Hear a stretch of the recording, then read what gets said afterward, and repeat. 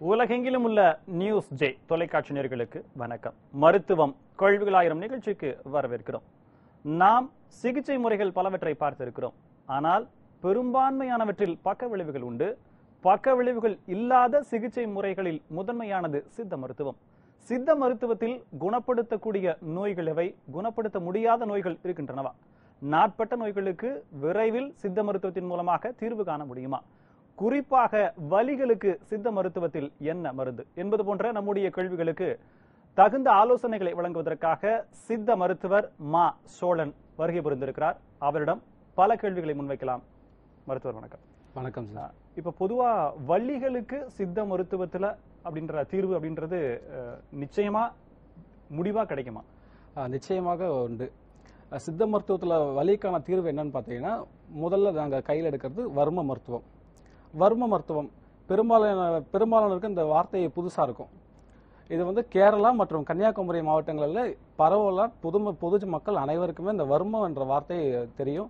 But தமிழகத்துல இந்த வட தமிழ்நாடு, தென் தமிழ்நாடு அந்த மாதிரியான நேட்களுக்கு இந்த ஓரளவுக்கு எல்லாருக்கும் தெரியாது, மற்றவங்களுக்கும் ஒரு தெரிய ஆரம்பிக்கும். அப்ப என்ன ஆகுனா, வர்ம மருத்துவத்துல என்னன்னா, உடல்ல வர்ம புள்ளிகள் இருக்கும். உடல் எங்க எல்லா இடத்துலயும் வந்து ஆற்றல் போல அக்குபஞ்சருக்கு முன்னாடி அக்குபஞ்சர் இங்க இருந்து போன மாதிரி தான் சொல்லுவாங்க. அக்குபஞ்சருக்கு முன்னாடி இது வர்ம மருத்துவம். அக்குபஞ்சர் என்ன பண்ணா, அவங்க வந்து ஒரு நீடில் வச்சிருப்பாங்க. இது எதுவுமே கிடையாது. நம்மளுடைய எந்த வைத்தியர், வர்ம வைத்தியர், வர்ம ஆசனம் யாரு, அவங்களுடைய டைரக்டா அவங்க கையை வச்சு அந்த ஆற்றல் அவங்க தூண்டும் போது அதுக்கான வலி இமிடியேட்டா குறையும். ஃபார் எக்ஸாம்பிள் எப்படி சொல்லலாம்னா, ஒரு பேஷண்ட் வராங்க, வரும்போது அவங்களுக்கு சிவியர் தலைவலி இருக்கு. அந்த பேஷண்ட்டுக்கு அந்த மாதிரி ஒற்றை தலைவலி, ஃபார் எக்ஸாம்பிள் எடுத்துன்னா ஒற்றை தலைவலி. ஒற்றை தலையில உள்ளவங்க எல்லாருக்குமே அவங்க சொல்லுவாங்க, சார் இந்த எனக்கு அந்த இன்ஜெக்ஷன் பேரே சொல்லுவாங்க, இந்த இன்ஜெக்ஷன் போட்டாதான் எனக்கு சரியாகும், வேற சரியே ஆகாது. அந்த மாதிரி நோயாளிகளுக்கு வர்ம புள்ளிகள் நாங்கள் தூண்டும் போது வித்தின் 30 செகண்ட்ஸ்ல பெயின் செட்டில் ஆகும். அந்த மாதிரி பல நோயாளிகளுக்கு நாங்கள் இந்த வர்ம சிகிச்சையில வலிக்கான சிகிச்சைகள் கொடுக்கும்போது நல்ல ரிசல்ட் இருக்கும். நீங்க சொல்ற அந்த வர்ம புள்ளிகளை தொடர்ந்து அப்படின்றது அது வந்து உங்களுக்கான இருக்கக்கூடிய ஒரு பவரை நீங்க கொடுக்குறீங்களா, இல்ல அந்த குறிப்பிட்ட இடத்துல சரியான அழுத்தத்தை கொடுக்கும்போது அது உங்களுக்கு தீர்வு கிடைக்குமா? இது மற்றவர்களோட செய்யலாமா? ஒரு தடவை பார்த்தா ஆமா, தாராளமா யாரும் செய்யலாம். தகுந்த ஆசனங்களிடம் வந்து வர்மக்கலையை கற்றுக்கொண்டு அந்த பவர், அந்த எந்த இடத்துக்கு எவ்வளவு பவர் கொடுக்கணும், இது ஃபீமேலுக்கு எவ்வளவு பவர் கொடுக்கணும், மேலுக்கு எவ்வளவு பவர், ஃபியூச்சர் அவங்களுக்கு ஒத்த தலைவலி வருது அப்படின்னா அதை தெரிஞ்சுக்கிட்டு அவங்களே அதுக்கான தீர்வை பார்த்துக்கலாம். பட் அந்த பவர் உங்களுக்கு தெரியாது, எந்த மாதிரி அவங்க கொடுக்கணும்னு தெரியாது. அதை கரெக்டா நீங்க ஆமா கண்டிப்பா இருக்கு. அந்த நுணுக்கத்தை தான் நம்ம கத்துக்கணும். சரி, பேக் பெயின் வந்துட்டு ஒரு பெரிய பிரச்சனையா இருக்கு. பேக் பெயின்ல இருக்கக்கூடிய எல்லா பிரச்சனைகளுக்கும் சித்த மருத்துவத்தின் மூலமா தீர்வு காண முடியுமா? டெஃபினட்டா. டிஸ்க் பல்ஜ்னு சொல்றாங்க, அதெல்லாம் அதுக்கான தீர்வுகள் கிடைக்குமா? டெஃபினட்டா உண்டு. டிஸ்க் பல்ஜை பொறுத்த வரைக்கும் இப்போ இருக்க காலகட்டத்தில், இப்போ நம்ம நவீன உலகத்தில் எல்லாருமே இந்த ஐடி கம்பெனிஸ்ல இருக்காங்க. ஐடி கம்பெனிஸ் ஒர்க் பண்ணுறவங்க கண்டினியூஸாக காலையில் ஒர்க் பண்ண போனாங்கன்னா நைட்டு ஃபுல்லாக ஒர்க் பண்ணிகிட்டே இருப்பாங்க. அதுவும் அவங்களுடைய போஸ்டர் பார்த்தீங்கன்னா ஒரே இடத்துல தான் உட்காந்துருக்கும், எங்கேயுமே போக முடியாது. அவங்க ஒரு ஆட்களுக்கு ஒரு 10 வருஷம் வேலை செஞ்சாலே போதும். இப்போ நாங்கள் பார்க்குற நோய்கள் எல்லாமே மினிமம் 35 to 45 இயர்ஸ் எல்லாருமே பேக் பெயினோட வராங்க. அந்த பேக் பெயின் என்ன நம்ம டயக்னோஸ் பண்ணோம். வெறும்னே டாக்டர் கிட்ட நம்ம சித்தா டாக்டர் போனோம் பேக் பெயின் நம்ம சரி பண்ணிட்டோம் அப்படின்னு சொல்ல முடியாது. ஸ்டெயின்னால அந்த பேக் பெயினா இல்ல டிஸ்க் பல்ஜ் அந்த பேக் பெயினான்னு சொல்லி பார்க்கணும். டிஸ்க் பல்ஜ் பேக் பெயின் காரணம் என்னன்னு கண்டிப்பா காரணம் என்னன்னு பார்க்கணும். டிஸ்க் பல்ஜ்னா இருக்கிற பேக் பெயினை நம்ம வந்து நோயாளியை வந்து நம்ம பரிசோதனை செய்யும் போது நமக்கு ஈஸியா கண்டுபிடிச்சிடலாம். அதாவது என்ன சொல்லுவோம்னா, எம்ஆர்ஐ ஸ்கேன் பார்க்கணும், எக்ஸ்ரே பார்க்கணும். அதுக்கு முன்னாடியே நோயாளியை பார்த்த உடனே இவருக்கு வந்து இந்த தொந்தரவு இருக்கிறது வாய்ப்பு இருக்கு, L4 L5 இருக்கிறதுக்கு வாய்ப்பு இருக்கு, S1 இருக்க வாய்ப்பு இருக்குன்னு சொல்ல முடியும். ஒரு நேயர் இருக்கார், பாத்துறோம் டாக்டர். செந்தில் வணக்கம், நாமக்கல்ல இருந்து இணைறீங்க. உங்களுடைய சந்தேகம் என்ன, பிரச்சனை என்ன, சொல்லுங்க. Good morning sir. வணக்கம். வணக்கம், சொல்லுங்க சார். எங்க மிஸ்ஸஸ்க்கு ஏஜ் 50 ஏஜ், டயபெட்டிக் பேஷண்ட். சரிங்க. அவங்களுக்கு பேக் பெயின் இருக்கு, அதுக்காக வந்து டாக்டர் போய் பார்த்தா. சார் உங்க போனை வந்து சரியா வச்சு பேசுங்களேன், வால்யூம் கம்மியாயி மறுபடியும் ஜாஸ்தி ஆகுது, ஒரு மாதிரி இன்டரப்டா இருக்கு, பேசுங்க. சார் வணக்கம் சார். எங்க மிஸ்ஸஸ்க்கு வந்து பேக் பெயின் அதிகமா இருக்கு. சரி. அதுக்காக வந்து நாங்க டாக்டர் போய் பார்த்தோம் சார். சரி. அப்புறம் டாக்டர் பார்த்து எம்ஆர்ஐ ஸ்கேன் எடுக்க சொன்னாரு. அப்புறம் எம்ஆர்ஐ ஸ்கேன் எடுத்து பார்த்தோம். அதுல L4 L5 வந்து அந்த டிஸ்க் வந்து லெஃப்ட் சைடு கொஞ்சம் விலகி இருக்கு சார். சரி. வயது என்ன ஆகுதுங்க? ஏஜ் 50 ஆகுது, டயபெட்டிக் பேஷண்ட். உடல் எடை எவ்வளவு இருக்காங்க? உடல் எடை வந்து 57. ஆமா சார். சரி, இப்போ நம்ம கேட்கலாம் மருத்துவர்கிட்ட இதற்கான தீர்வு என்ன, உங்கள மருத்துவ முறையில இதற்கு தீர்வு காண முடியுமா அப்படின்றது. கவனமா நிகழ்ச்சியை பாருங்க செந்தில்.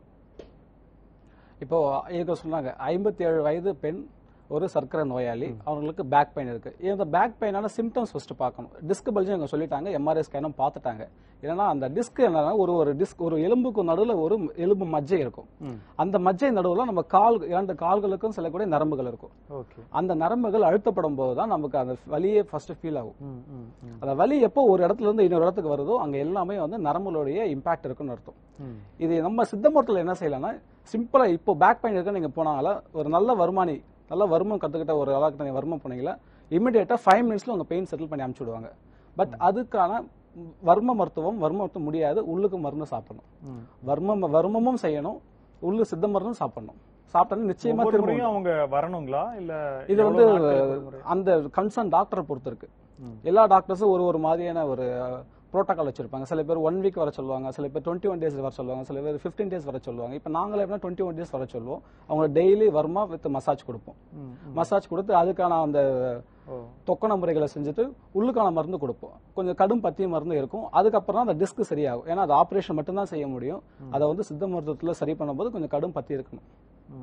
இதற்கு ஏதாவது வயது இருக்குங்களா? இந்த வயது வரைக்கும் குணப்படுத்தலாம் அப்படின்ற மாதிரி இருக்குங்களா? இல்ல, அது நோயாளியின் தன்மையை பொறுத்து தான் இருக்கு. நம்ம 80 வயது, நாங்க எங்களுடைய அனுபவத்தில் நாங்க வந்து ஒரு 80 வயது பெண்மணியை கூட நாங்க ட்ரீட் பண்ணியிருக்கோம். ஒரு பிராக்சரா இருந்து அவங்கள வந்து அவங்களே வந்து அவங்களுடைய மகன் மருமகள் எல்லாருமே டாக்டர்ஸ். அவங்கள வந்து ஆபரேஷன் தான் பண்ணணும்னு சொல்லிட்டாங்க. அவங்கள இல்ல ஆபரேஷன் வேண்டாம் நாங்க பாத்துக்கிறோம் அப்படின்னு சொல்லி அவங்க வந்து எங்க மேல ஒரு சந்தேக பார்வை பார்த்தாங்க. நீங்க என்ன எப்படி பண்ண முடியும், உங்களால பண்ண முடியும்னாங்க. நாங்க பண்ணி காட்டணும். ஒரு 1 மந்த்ல அவங்க நடக்க ஆரம்பிச்சிட்டாங்க. சரி சரி சரி. அந்த மாதிரி வயது முதுகு பிரச்சனைகள் வருவதற்கு அடிப்படை காரணம் என்ன? உடல் எடை காரணமா, இல்ல வயது முதிர்வு காரணமா, இல்ல உணவு சரியான சதி விகிதாச்சார அடிப்படையில இல்லாதது காரணமா, என்ன காரணம் முதுகு வலி வரதுக்கு? இல்ல, முதுகு வலி வரதுக்கான காரணங்கள் நிறைய இருக்கு. இப்போ இருக்கிற காலகட்டங்கள் அவங்களுடைய தொழில் தான் முதல்ல. முன்னாடிலாம் வந்து ஒரு 20-30 வருடங்களுக்கு முன்னாடி பெரும்பாலான இந்த L5 L4 டிஸ்க் பல்ஜ் என்ற வார்த்தைகள் யாரும் பெருசா கேள்வியே பட்டிருக்க மாட்டாங்க. ஏதாவது அடிபட்டிருந்தாலோ இல்ல சின்ன வயசுல நிறைய வெயிட் தூக்குற வேலைகள் செஞ்சா மட்டும்தான் அந்த மாதிரி ஆகும். இப்ப காமனாவே இருக்கு. அது ஃபர்ஸ்ட். செகண்ட் திங் உடல் பருமன். அடுத்தது வேற ஏதாவது விபத்துகள் ஏற்படுறது ஈஸியான டிஸ்க் வந்து அந்த இடத்துல நழுவ வாய்ப்பு இருக்கு. இப்போ நீண்ட நேரம் உட்காந்து வேலை பார்க்கக்கூடியவங்களுக்கு தோள்பட்டை வலி, கழுத்து வலி, கழுத்தெல்லாம் வலிகளை வாய்ப்பு ஏற்படுது. இப்ப இதற்கான தீர்வு சித்த மருத்துவத்துல இருக்கா? இந்த கேள்விக்கான பதில நம்ம ஒரு நேர பார்த்துட்டு நம்ம பார்ப்போம். நாகலட்சுமி வணக்கம், திண்டிவனத்திலிருந்து இணைறீங்க. உங்களுடைய சந்தேகம் என்ன நாகலட்சுமி? சார், நான் திண்டிவனத்திலிருந்து பேசுறேன். சொல்லுங்கம்மா. எனக்கு வந்து தலைவலி. சரிங்க, சொல்லுங்க. வணக்கம்மா, சொல்லுங்கம்மா. எனக்கு தலைவலி அதிகமா இருக்கு சார். அடிக்கடி தலைவலி வருது. சரி. கண் வலியும் இருக்கு சார். கண்ணுக்கு கீழே வந்து புரு இருக்குல்ல, அந்த இடத்தையும் வலிக்கு சார். உடம்பு ஃபுல்லா வலிக்கு சார். தலைவலி வந்தா என்ன பண்றீங்கம்மா? மாத்திரை போடுறீங்களா? கொஞ்ச நாள் மாத்திரை சொன்னாங்க, மாத்திரை சாப்பிட்டுங்க சார் நாங்க. சரி. பார்வையில ஏதாவது உங்களுக்கு வித்தியாசம் தெரியுதுங்களா? தூரத்துல இருக்கிறது பார்க்க முடியல, கிட்டத்துல இருக்கிறது பார்க்க முடியல, மங்களா தெரியுதுன்ற மாதிரி ஐ டாக்டர் ஏதாவது செக் பண்ணீங்களா? செக் பண்ணேன் சார். அரவிந்தா கண் ஹாஸ்பிட்டல் கண்ணாடி போட்டு வந்தேன் சார் நானு. கண்ணாடி போட்டீங்களா? போட சார். அப்ப கூட அது வந்து எனக்கு எந்த விதமான ஒரு பலனும் கொடுங்க சார். அது இல்ல, இப்ப நீங்க அந்த தலைவலி வந்ததுக்கு அப்புறம் கண்ணு பிரச்சனை பாத்தீங்க, அப்ப கண்ணாடி போட்டீங்க, இருந்தாலும் தலைவலி சரியாகல. சரியாகல சார். கண்ணாடி போடுறீங்களா? தொடர்ந்து போடுறீங்களா? இல்ல சார், அது போட்டாக்கா எனக்கு அந்த மோடு பள்ளம் தெரியல சார். பள்ள மோடு எல்லாம் தெரிய மாட்டேன். சரி, நம்ம கேட்கலாம் மருத்துவர்கிட்ட இதற்கு என்ன தீர்வு அப்படிங்கறத. கவனமா தொடர்ந்து நிகழ்ச்சியை பாருங்கம்மா. நன்றி அழைத்ததற்கு. சரி சார், தேங்க்யூ சார். இவருக்கு என்ன பிரச்சனையா இருக்கும்? கண்ணு பிரச்சனையா இல்ல தலை வலிதான் பிரச்சனையா? இல்ல, இவங்களுக்கு என்னன்னா சைனசைட்டிஸ் இருக்க வாய்ப்பு இருக்கு. ஓகே. சைனசைட்டிஸ்ல அது ஒத்த தலைவலியா நம்ம ஃபர்ஸ்ட் அவங்ககிட்ட கன்ஃபார்ம் பண்ணிக்கணும். இணைப்புல இருக்கீங்களாமா நாகலட்சுமி? இல்ல, சரி. அவங்க கரெக்டான பரிசோதனை செஞ்சு பார்த்ததுக்கு அப்புறம் நம்ம கரெக்டா சொல்ல முடியும். கண்டிப்பா சைனசைட்டிஸ்ல கூட இந்த மாதிரி ஒரு கண் வலி, தலைவலி வர வாய்ப்பு இருக்கு. உடம்பு ஃபுல்லா வலி இருக்குன்னா இவங்க வந்து விட்டமின் டி டிஃபிஷியன்சி இருக்க வாய்ப்பு இருக்கு. இவங்களுக்கு இந்த மாதிரி தான் அவங்க என்ன சொல்ல, உடம்பு ஃபுல்லா வலி இருக்கும். விட்டமின் டி டிஃபிஷியன்சி டெஸ்ட் பார்த்துட்டு அதுக்கான தகுந்த சிகிச்சை எடுத்தாலும் சரியா போயிடும். இந்த சித்த மருத்துவத்தினுடைய மருந்து சாப்பிடும் போது கூடவே அலோபதி மருந்தும் எடுத்துக்கிறது சரியா, இல்ல அது ஏதாவது பக்க விளைவுகளை ஏற்படுத்துமா? இல்ல, நிச்சயமாக அலோபதி மருந்துகள் சாப்பிடும் போது சித்த மருந்துகள் எடுக்கலாம். அது எந்த பக்க விளைவுகளும் வராது. அந்த டாக்டர் இங்க ஒரு வார்த்தை கேட்டுக்கலாம். இப்ப அலோபதி மருத்துவரை, சித்த மருத்துவரை கேட்டுக்கலாம். சித்த மருத்துவரை பொறுத்த வரைக்கும் மூலிகைகள் இருக்கு, மினரல்ஸ் இருக்கு, மெட்டல்ஸ் இருக்கு. அந்த கன்சர்ன் டாக்டருக்கு தான் தெரியும் என்ன மருந்து நம்ம கொடுக்க போறோம், இந்த மருந்து அந்த மருந்து கூட ஏதாவது சைடு எஃபெக்ட் வருமா அப்படின்னு டாக்டர் முடிவு பண்ணணும். பெரும்பாலும் மூலிகைகள் எடுக்கும்போது எந்த பிரச்சனையும் வராது. இப்ப எல்லா டாக்டர்ஸும் மேக்ஸிமம் மூலிகைகள் தான் கொடுக்குறாங்க. மூலிகைகள் கொடுக்கும்போது எந்த பக்கவிலும் வர்றதுக்கான வாய்ப்பு குறைவு. சித்த மருந்துகள் எப்படி இருக்கும்? ஒரு கேப்சூலா இருக்குங்களா, இல்ல மாத்திரை வடிவில் இருக்குமா, பொடியா வடிவில் இருக்குமா, இல்ல களிம்பு மாதிரி லேகிய மாதிரி இருக்குமா? எல்லா வடிவிலும் சித்த மருந்துகள் இருக்கு. மருந்துகளா சூர்ணங்களா நோய்க்கு எது தேவையோ அதுதான் கொடுப்போம். அதாவது எங்களுடைய டெக்னாலஜி நேனோ டெக்னாலஜி. இப்ப இப்போதான் பேசிட்டு இருக்கோம் நேனோ டெக்னாலஜி பத்தி. பட் சித்த மருந்துகள் வந்து அப்போவே நேனோ டெக்னாலஜி பத்தி பேசியிருப்பாங்க. எப்படின்னா நீங்க வந்து ஒரு சிட்டிகை எடுத்தாலே போதும், அதான் டோசேஜ். எடுத்து நீங்க ஜஸ்ட் தேன்ல குழைச்சி சாப்பிட வேண்டியதான். ஒரு சிட்டிகை அளவுக்கு வேலை செய்யும். இவ்வளவு சின்னதா இருக்கு டாக்டர், இது வந்து எப்படி கேட்கணும்னா அதுதான் பவர்ஃபுல் மருந்து. சரி சரி.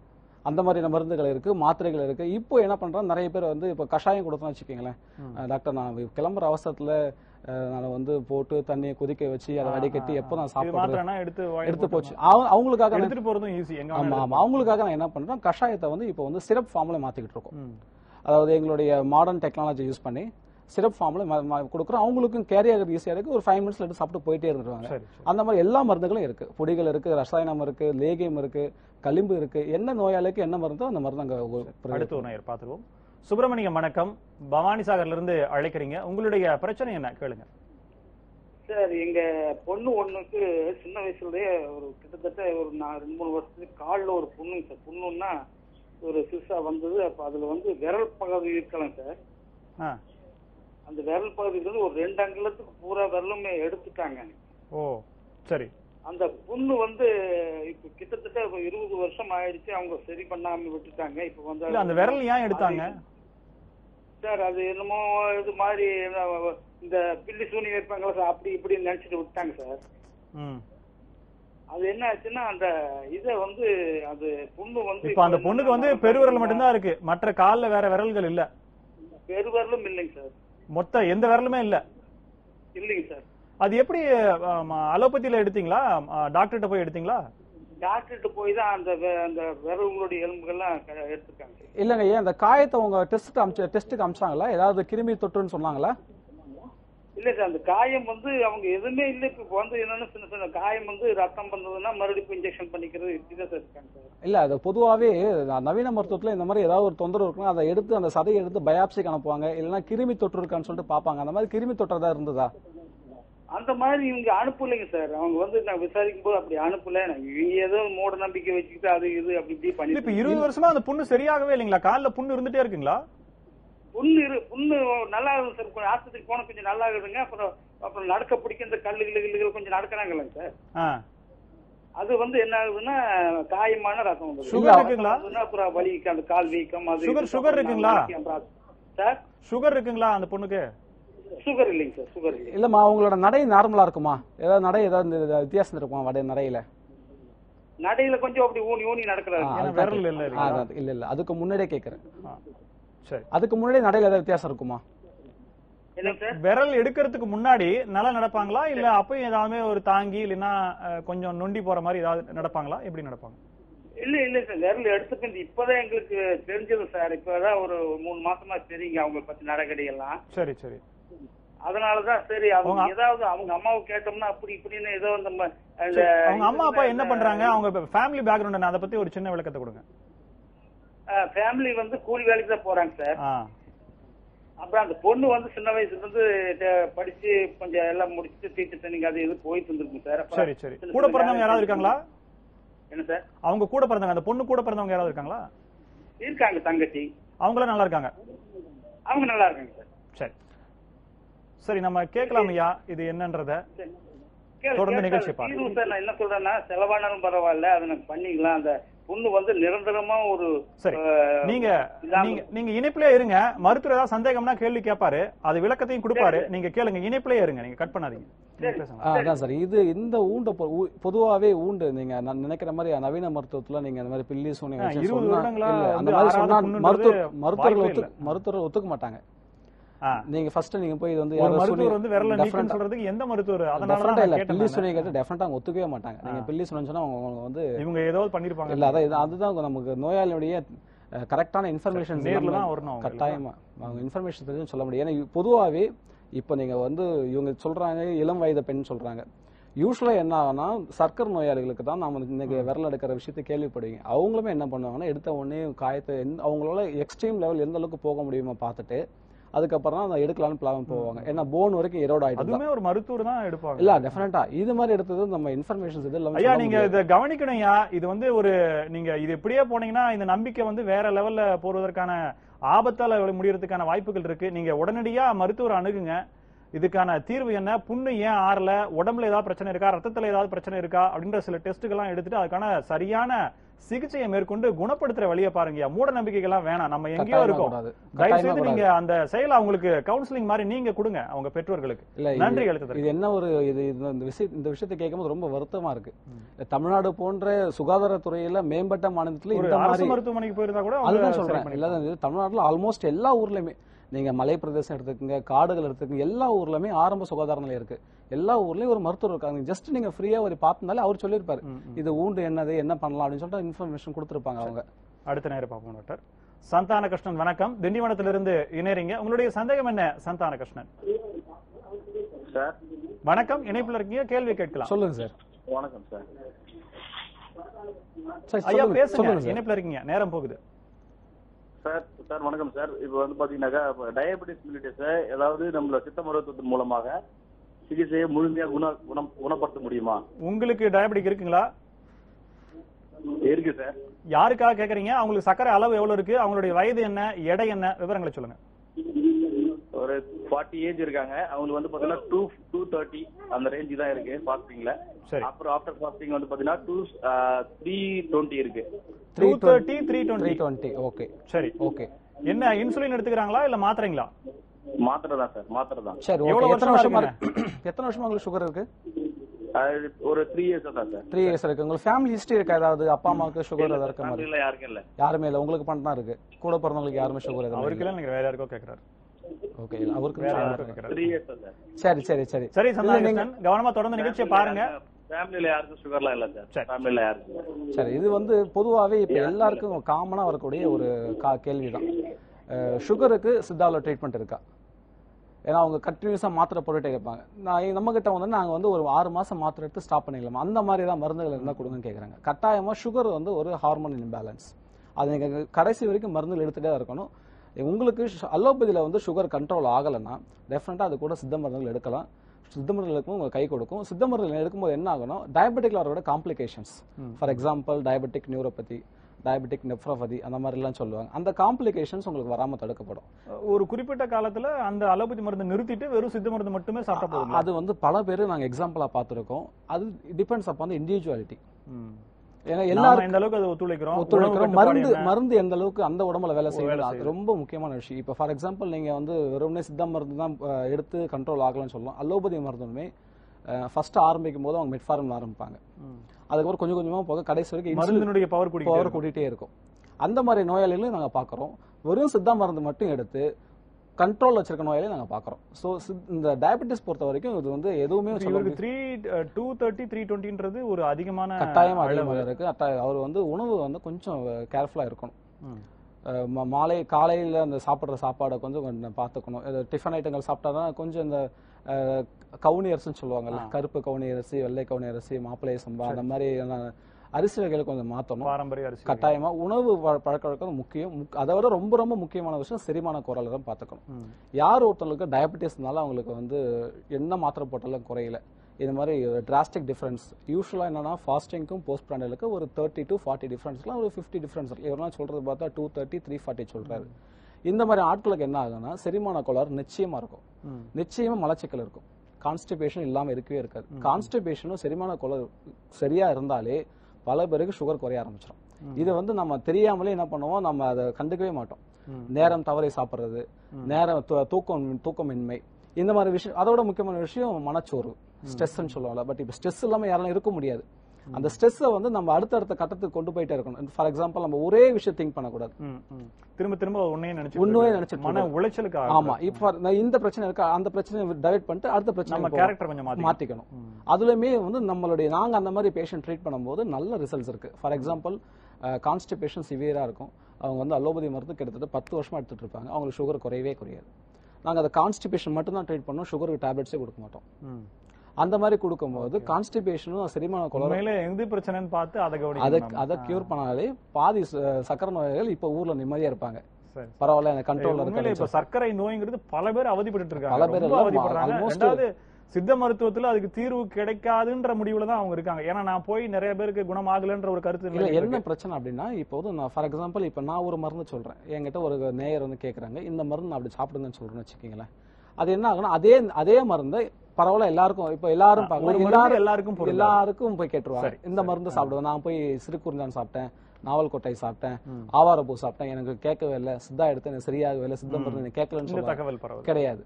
என்னன்னா நீங்க கரெக்டா மருத்துவரை பார்க்கணும். நீங்க அலோபதியில் என்ன மருந்து போடுறீங்க, உங்களோட உணவு பழக்க வழக்கம் என்ன, உங்களுக்கு செரிமான கோளாறு இருக்கா, இல்ல உங்களுக்கு மலச்சிக்கல் எதுவும் இஷ்யூஸ் இருக்கா அப்படின்னு தெரிஞ்சுட்டு எந்தெந்த காரணங்களை கட் ஷார்ட் பண்ணதுக்கு அப்புறம் தான் நம்ம மெடிசன்ஸ் கொடுத்தா இன்னும் ஈஸியா இருக்கும். அதுக்காக சொல்லுவோம். அடுத்து ஒரு நேரம் பார்ப்போம்.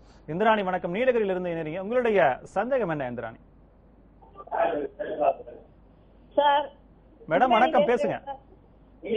நீலகிரி மாவட்டத்துல இருந்து பேசுறேங்க சார். நல்லதுமா, உங்களுடைய பிரச்சனை சொல்லுங்க. எனக்கு முதுகு இந்த இடுப்பு வலிங்க சார், உட்கார்ந்தா எந்திரிக்க முடியுது இல்லைங்க. சொல்லுங்க. சரிங்க, வயது என்ன ஆகுதுமா உங்களுக்கு? சார் வயது என்ன ஆகுதுங்க? நான் கேட்டேன் சார். வயசு 57 வயசுங்க சார். என்ன வேலை பாக்குறீங்கம்மா? கொழுந்து எடுக்கிற சப்பு எடுக்கிற வேலைங்க. சரிம்மா, கொஞ்சம் படிக்கிறோங்க. தேயிலை படிக்கிறீங்க. சரி, உடல் எடை எவ்வளவு இருக்குமா?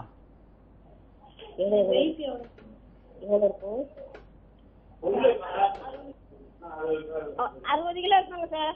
சரி சரி சரி. வேற ஏதாவது பிரச்சனைகள் இருக்குங்களா? வேற ஒண்ணு இல்லங்க சார், முதுகு இந்த இடுப்பு வலி. மருத்துவர் கேட்கிற சில கேள்விகள் மருத்துவர் கேட்கிறாரு, அதுக்கு பதில் சொல்லுங்க. வலி உங்களுக்கு இடுப்புல மட்டும்தான் இருக்கா, கால் வரைக்கும் வலி பரவுதாமா? இடுப்புல இருந்து முதுகுல இருந்து கால இருந்து அப்படிதாங்க சார் வலிக்குது. நரம்பு இழுத்து பிடிக்கிற மாதிரி இருக்கா? பிடிக்கிற மாதிரி இல்லங்க சார், உட்கார்ந்தா எந்திரிக்க முடியும். உட்கார்ந்தா எந்திரிக்க முடியல, ஆனா வலியானது பின்பக்கம் வரைக்கும் பரவுது, அப்படிதானே? உங்களுக்கு பின்னங்கால் வரைக்கும் வலி பரவுது. ஆமா. எவ்வளவு நாளா அந்த வலி இருக்கு உங்களுக்கு? அது எனக்கு இப்போ ஒரு வருஷமாங்க சார். டாக்டர் பாத்தீங்களா? Hello, doctor பாத்தீங்களாமா? டாக்டர் பாத்தாங்க சார், பாத்துட்டா உங்க முதுகு இந்த எலும்பு தேய்மானமா இருந்தாலும் இருக்கலாம் அப்படின்னு சொன்னாங்க. சரிம்மா சரிம்மா சரி சரிம்மா, தொடர்ந்து நிகழ்ச்சியை பாருங்க. மருத்துவர் இதற்கு தீர்வு என்ன, விளக்கம் என்ன, மருத்துவம் என்ன பண்ணணும் அப்படின்றத விளக்கமா சொல்லுவாரு. கவனமா தொடர்ந்து நிகழ்ச்சியை பாருங்க. அழைத்ததற்கு நன்றி இந்திராணி அம்மா. இல்ல, இந்த மாதிரியான நோயாளிகள் சொல்றாங்களா, ஒரு வருஷமா வலி இருக்கு, ஆனா அவங்க டாக்டரை பார்த்தாங்களா கேட்டா ஒரு கரெக்டான இன்ஃபர்மேஷன் கொடுக்கல. டாக்டர் பார்த்தேன் இந்த மாதிரி சொன்னாங்க, அசெப்ட் பண்ணிரலாம், சரியாயிடும். ஆமா, இந்த மாதிரியான நோய் இவங்க எல்லாம் வந்து கடுமையான உழைப்பாளிகள். இவங்களுக்கு எலும்பு தேய்மான வாய்ப்பு இருக்கு. எலும்பு தேய்மானம்னா ஒரு பர்டிகுலர் பார்ட்ல மட்டும் தான் வலி இருக்கும். நான் முன்னாடியே சொன்ன மாதிரி ஒரு மசில்ஸ்ல பெயின் இருக்கு, ஒரு போன்ல பெயின் இருக்குன்னா அந்த இடத்த விட்டு வேற எங்கேயும் போகாது. எப்போ வந்து வலியானது பரவுதோ, ரேடியேட்டிங் பெயின் சொல்லுவாங்க இங்கிலீஷ்ல, ஒரு இடத்துல இருந்து ஒரு இடத்துல வலியானது பரவும் போது அங்க வந்து ஒரு நர்வ் இம்பாக்ட் இருக்கிறதா வாய்ப்பு அதிகம். நம்ம முன்னாடியே சொன்ன மாதிரி டிஸ்க் பல்ஜ் இருக்கிறது வாய்ப்பு அதிகம். டிஸ்க் பல்ஜும் இருக்கலாம், எலும்பு தேஞ்சும் இருக்கலாம். இது கடின உழைப்பாளி, சரியா நேரத்துக்கு சாப்பிட மாட்டாங்க, சரியா நேரம் தூங்க மாட்டாங்க. அதுவும் இல்லாம அவங்க இருக்கிறது வந்து ஒரு குளிரான பிரதேசம். குளிரான பிரதேசத்துல பொதுவாகவே வலி கொஞ்சம் இருந்தாலும் அதிகமாகும். ஃபார் எக்ஸாம்பிள் நம்ம இந்த ஊர்ல இருக்கேன்னு வச்சுக்கோங்களேன், நம்ம சென்னையில இருக்கும், நல்ல ஒரு இப்போ சம்மர் சீசன்ல இருக்கும். இந்த இடுப்பு வலி கழுத்து வலி உள்ள ஆட்கள் நீங்க கேட்டு பாத்தீங்கன்னா கரெக்டா சொல்லுவாங்க, குளிரால தான் எனக்கு வலி அதிகமாகும் சொல்லுவாங்க. இதுதான் வந்து வாதம் எப்பப்பெல்லாம் அதிகமாகும்னா இந்த சில்லுன்னு எப்போ இந்த டெம்பரேச்சர் மாறுதோ, நீங்க சாப்பிட்ற பொருள் வந்து வாதம் அதிகமாகும், அப்பெல்லாம் வலி அதிகமாகும். இவங்களுக்கு சிம்பிளா ஒரு விஷயம் சொல்லலாம், மலச்சிக்கல் எல்லாம் பாத்துக்கிட்டாலே உங்களுக்கு 30 to 40% பெயின் குறைய ஆரம்பிச்சிடும். மலச்சிக்கல் இல்ல, அவங்க உணவு கட்டுப்பாடு பார்த்துக்கணும், தண்ணி நிறைய குடிக்கணும், பழங்கள் சாப்பிடலாம். ஃபார் எக்ஸாம்பிள் நீங்க ரொம்ப கான்ஸ்டிபேஷன் இருக்குன்னா நீங்க மருந்துகள் மாதிரி ட்ரை பண்ணலாம். இல்ல எனக்கு மீடியமாக கான்ஸ்டிபேஷன் கொஞ்சம் கஷ்டமா இருக்குன்னா அவங்க என்ன பண்ண, உலர் திராட்சைகளை கொஞ்சம் தண்ணியில போட்டு கொஞ்சம் அதை ஸ்குவீஸ் பண்ணி அப்படியே சாப்பிடலாம். அவங்களுக்கு அந்த மலச்சிக்கல் எல்லாம் இருக்கும். மலச்சிக்கல்னாலே பெரும்பாலும் கழுத்து வலி இடுப்பு வலி குறையும். எவ்வளவு இருந்தாலும் ஒரு 40% ரிலீஃபா இருக்கும். அதுக்கப்புறம் மருந்துகள் எடுக்கும்போது இன்னும் குறைய ஆரம்பிச்சிடும். சரி, அடுத்த நேரம் பார்ப்போம். கார்த்திக் வணக்கம், கும்பகோணத்துல இருந்து இணைறீங்க, உங்களுடைய சந்தேகம் என்ன கார்த்திக்? சார் வணக்கம் சார். வணக்கம் சார். அப்பாவுக்கு வயசு வந்து 82 சார். சரி. கீழே ஊந்துட்டாங்க, முதுகுல வந்து கிராச்சா இருக்கு, L3 L2 கிராச்சான்னு சொல்றாங்க. சரி. டாக்டர் வந்து ஆபரேஷன் பண்ணணும்னு சொன்னாங்க. சரி சார். ஆனா உடம்பு செம்புல. எப்ப கீழே விழுந்தாருங்க? எப்ப ஆக்சிடென்ட்? 2 மாசம் ஆகும் சார். 2 மாசம் ஆகும் சார். நடக்கிறாருங்களா? நடக்கிறாரு சார், நடக்கிறாரு. ஆனா வலி இருக்கு. வலி இருக்கு, வலி இருக்கு. வீக்கம் இருக்குங்களா? வீக்கெல்லாம் ஒன்றும் இல்லை சார். சரி, ஆனா நீங்க ஸ்கேன் பண்ணி பாத்துட்டீங்க, டிஸ்க் உடைஞ்சிருக்குன்னு சொல்லிட்டாங்க. எம்ஆர்ஐ ஸ்கேன் மட்டும் தான் ஆபரேஷன் பண்ணணும்னு சொல்லிட்டாங்க சார். சரி சரி சரி. ஆனா நடக்கிறாங்க சார். ஆனா வந்து சார் இப்ப 2 மாசம் ஆனதுனால கொஞ்சம் உடம்பு வந்து நீர் கொத்துருக்கு அப்படின்னு சொன்னாரு சார் டாக்டர். நீர் கொத்துருக்குங்களா? ஆமா சார். சரி சரி. நீர் கொத்துருக்குன்னா டாக்டர் பேசுறாங்க, ஒண்ணுக்கு போறாங்க சார். சரி, டாக்டர் சில கேள்விகள் கேட்கிறாரு, சொல்லுங்க கார்த்திக். நீர் கொத்துருக்கு ஆபரேஷன் இல்லாம சரி பண்ண முடியுமா சார்? அதான் டாக்டர் கேக்குறாரு கார்த்திக், அதுக்கு பதில் சொல்லுங்க. சரி சார். நீர் கோத்திருக்குன்னா என்ன மாதிரி நீர் கோத்திருக்குன்னு சொன்னாங்க? கால் வீக்கமா இருக்கா இல்ல முகம் வீக்கமா இருக்கா? கால்லாம் வீக்கல சார். ஒண்ணு அடிக்கடி யூரின் தான் போறாரு. டாக்டர் காமிச்சேன். சரி, இது ஆபரேஷன் பண்ணிதான் ஆகணும். இல்ல டெஃபினட்டா நீங்க வந்து 82 வயசு ஆபரேஷன் பண்ண நெசசிட்டியே கிடையாது. சரி சார். பொதுவாவே என்னன்னா எலும்பு உடைஞ்சிச்சுன்னு வச்சுக்கோங்களேன். ஆமா உடைஞ்சு சார். எலும்பு உடைஞ்சாலே அதுக்கு ஃபர்ஸ்ட் விஷயம் நீங்க எதுவுமே பண்ண வேண்டாம். உடலுடைய இயற்கையாகவே எலும்பு ஒண்ணு உடைய ஆரம்பிச்சதுன்னா ஆட்டோமேட்டிக்கா கூட ஆரம்பிச்சிடும். டாக்டரோட வேலையோ நீங்க கட்டுக்கட்டுற வைத்தியரோட வேலை என்னன்னா அந்த உடஞ்சதை சரி பண்றது மட்டும் அவங்களோட வேலை. ஓகேங்களா? இப்போ கட்டாயமா அவங்களுக்கு கம்ப்ளீட்டா ஒரு 2 months ரெஸ்ட் கொடுங்க. நீங்க பக்கத்துல இருக்க யாராவது சித்த மருத்துவர் இல்ல வர்மம் சார்ந்த மருத்துவர் யாராவது இருந்தாலும் அவங்க பாருங்க. அவங்க வெளிப்பூச்சி மருந்து தருவாங்க. உங்களுக்கு போடுறதுக்கு ஒற்றோட மாதிரி போடுறதுக்கு 10 போடுறதுக்கு மருந்து கொடுப்பாங்க. நான் நிகழ்ச்சி ஆரம்பிக்கும் போதே சொன்னேன் 80 வயது உள்ள ஒரு பெண்மணிக்கு ஆமா அதே மாதிரிதான் கம்ப்ளீட்டா ரெஸ்ட் எடுத்தாலே போதும். இப்ப வலி பரவாயில்ல. கார்த்திக், மருத்துவர் என்ன சொல்றாருன்னா நீங்க பயப்பட வேண்டாம். பக்கத்துல இருக்கக்கூடிய சித்த வர்ம யாராவது மருத்துவரை போய் பாத்தீங்க அப்படின்னா அவங்க வெளிப்பூச்சி களிம்பு கொடுப்பாங்கன்றாங்க. உள்ளுக்கும் மருந்து கொடுப்பாங்க. நீங்க அதை ட்ரை பண்ணீங்கன்னா நிச்சயமா அதற்கான தீர்வு கிடைக்கும் அப்படின்ற ஒரு பரிந்துரை வழங்குறாரு. நீங்க நம்பிக்கையோட போங்க, உங்களுக்கு தீர்வு கிடைக்கும். டெஃபினட்டா உங்களுக்கு நடப்பாங்க சார். மத்தபடி ஒரு 2 மாசம் ரெஸ்ட் வேணும்ன்றாரு. ஏன்னா எலும்பு கூடணும் இல்லைங்களா? வயது முதிர்ந்தவர் வேட, அதுக்கான நேரத்தை கொடுக்கணும்ல. சரி சார். இல்லம்மா நீங்க மருந்து கொடுங்க சார். மாத்திரை அதான் கொடுப்பாங்க. அவங்க பார்த்துட்டு நோயினுடைய தன்மை அறிஞ்சு என்ன கொடுக்கணும்ன்ற முடிவெடுத்து அதுக்கப்புறம் கொடுப்பாங்க. வேற ஏதாவது பாதிப்பு வருமா சார் இதனால? இல்ல வேற எந்த பாதிப்பும் வராது. L3 L2 L3 எலும்பு மட்டும் வரையும் அங்க ஒன்னும் பெருசா நரம்பு இம்பாக்ட் ஆகாது. சோ நீங்க கவலைப்படாம இருக்கலாம். சர்ஜரி பண்ண நெசசிட்டியே கிடையாது. என்னோட ஒரே அட்வைஸ் கம்ப்ளீட் ரெஸ்ட். உங்களுக்கு மருந்துகள் வேணும்னா இப்போதைக்கு நான் ஓரலா சொல்றேன். மூசாம்பர பட்டுன்னு ஒரு மருந்து இருக்கும், நீங்க கடையில வாங்கிக்கலாம். நான் நோயாளி பார்க்க மருந்து சொல்லக்கூடாது, அதுக்காக தான் சொல்றேன். மூசாம்பர பற்று ஒன்று இருக்கும், அதை எடுத்து முட்டை வெண்கரில் 10 மட்டும் போடுங்க. கம்ப்ளீட்டா படுத்துட்டு சொல்லுங்க. ரெஸ்ட் ரூம் போகிறதுக்கு பாத்ரூம் போகிறதுக்கு மட்டும் போயிட்டு நடந்து வந்தா போதும். இதுல இருந்து நீங்க இப்போ இருந்து 1 மாசம் இந்த கரெக்டா இதை மட்டும் செஞ்சுட்டு வாங்க. இருந்தாலும் டாக்டரை போய் ஃபர்ஸ்ட் பாருங்க. இது சர்ஜரி இல்லாம டெஃபினட்டா குணப்படுத்த முடியும். மருத்துவரை போய் பாருங்க கார்த்திக். வயசு ஒரு விஷயம் கிடையாது, எலும்பு சேர்ந்துரும். நன்றி கார்த்திக், நன்றி. சரவணன் வணக்கம், இணைப்புல இருக்கீங்க. தஞ்சாவூர்ல இருந்து இணைறீங்க. உங்களுடைய பிரச்சனை என்ன, விவரங்களை சொல்லுங்க. வயசு 40 வயசு ஆகுது எனக்கு இப்பதான். சரி. இப்ப உடம்பு இறச்சி 112 கிலோ இருந்தா. சரி. இங்க ஜிஹெச்ல வந்து ஒரு மருந்து கொடுத்தாங்க, சித்தா வைத்தியல உடம்பு இலக்கத்துன்னு சொல்லி கொடுத்தாங்க. சரி. அதை வாங்கி சாப்பிட்டதும் உடம்பு 120 கிலோ இருந்து 96 கிலோ வந்துருச்சு. சரி. அவ செக் பண்ணி பார்த்தா சுகர் வந்துருக்கு சார் எனக்கு.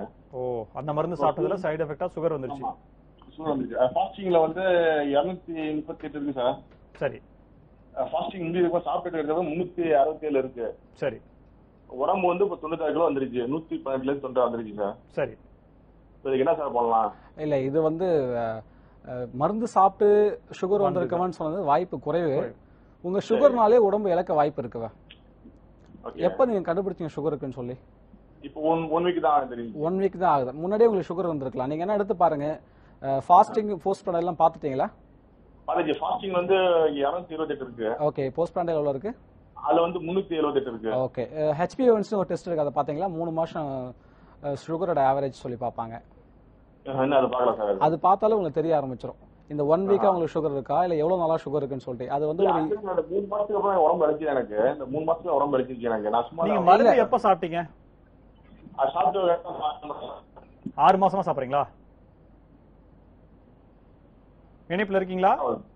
என்ன 4 months ஆகுது. 4 மாசமா மருந்து சாப்பிடுறீங்க? ஆமா. மருந்து சாப்பிடறதுக்கு முன்னாடி 120 கிலோ இருந்தீங்களா? 120 கிலோ சார். இப்ப அந்த மருந்து சாப்பிட்டதுல இருந்து தான் குறைஞ்சிங்க அப்படின்றது உங்களால தெளிவா உறுதியா சொல்ல முடியும் இல்லைங்களா? ஆனா செக் பண்ணி சொல்றேன். சரி, நம்ம இது ஹிஸ்டரி பார்க்கணும் சரவணன்.